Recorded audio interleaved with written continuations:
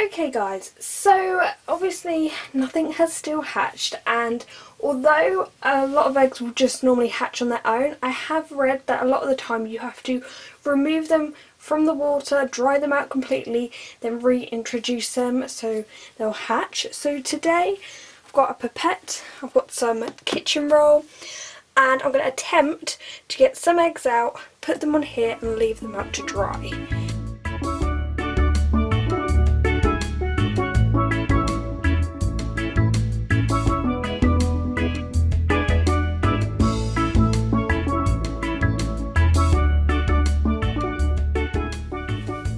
Okay, so now I've done that, I can see some really tiny eggs, but before I can properly observe them, I need to dry them out.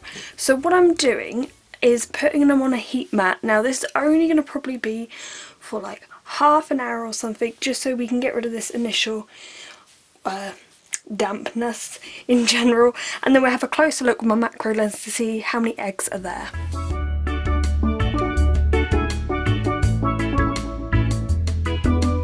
Now, what I think are eggs are like these little things, which really, like when you see the eggs in pictures and stuff, you don't really realise how small they are, but if you think of the end of a pipette, and they're tinier than that.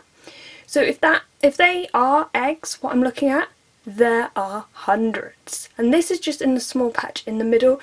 This actually ranges a lot longer each way, so I'm going to have a look at that now.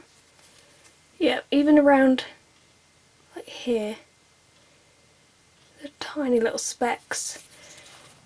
Let's just move it up here. So I don't think it travelled as far as to the edge, but there you go. Some more up there. They spread out quite a bit actually. Yeah, there they are in the middle.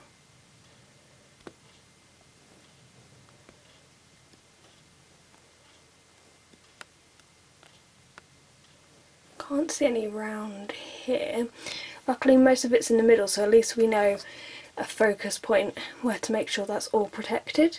So I'm going to let these dry out, and then we're going to reintroduce them maybe tomorrow, maybe the next day.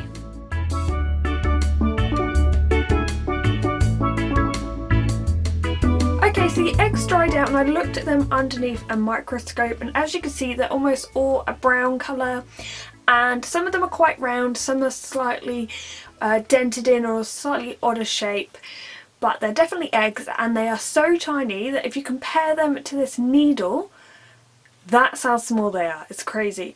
Now I've got a bit of a problem because they have dried out, but they sort of are dried out onto the paper, and it's very hard to move them without squishing them because they're so small. So what I might do is cut up this bit of tissue around the area where most of the eggs are and dip it back in the water.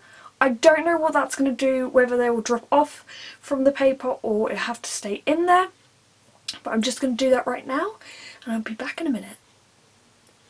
Okay, so I tipped a few in. Now I'm going to put in the paper, and I'm actually kind of worried. I'm sure loads of people are going to tell me I've done something wrong here, but I can't really figure out another way of doing this. So stick that, dear me, I'm going to stick that on there.